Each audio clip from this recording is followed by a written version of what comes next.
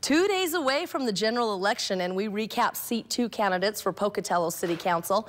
Candidates for Seat 2 are Lance Colbert and Claudia Ortega and Colton Peterson. As we told you last night, we've been meeting with all of the city council candidates for the course of the last couple months. Common issues that come up when talking to the city council candidates are issues that include transparency, city budget, and taxes. We hear from each candidate running for Seat 2 and why they believe they are the right one for that position. So I've been in the financial services industry for 26 years, and I'm a numbers guy, and I'm about doing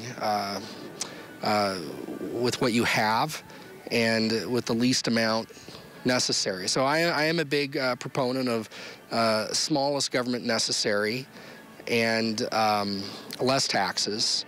I don't have any business interests in this town. So I don't have a conflict of interest. I can sit on that council and make decisions with knowing full well that I am not going to profit in any way, shape, or form on a personal level.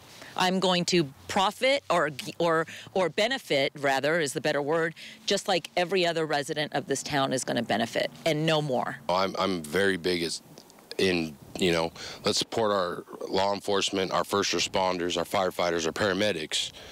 Let's get them better equipment to do their jobs. Let's see if we can find a way to hire more police to help protect and serve our community. And tomorrow we'll do a recap on Seat 3 candidates for City Council, and the election is set for this Tuesday, November 5th.